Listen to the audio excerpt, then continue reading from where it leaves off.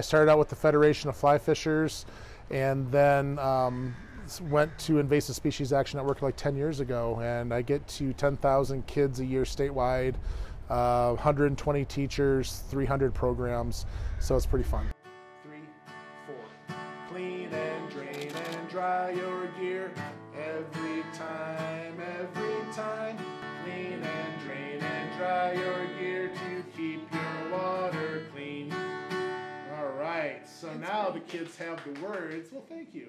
The kids have the words. Now, who doesn't want to be a pirate and sing this song, right? We're trying to get the word out about aquatic invasive species, the problems that they cause, and how not to spread them through our boating and fishing and recreational activity.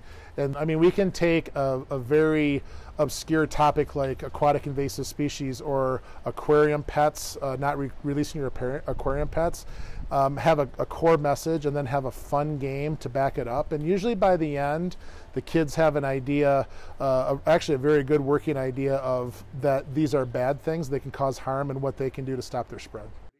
It's my goal, I guess, to get kids outside, to get kids, to immerse them in wild places so that they'll want to learn about them and ultimately want to protect them as they become adults. So that's kind of what I want to do, and all the programs that I do are kind of focused on that kind of end game.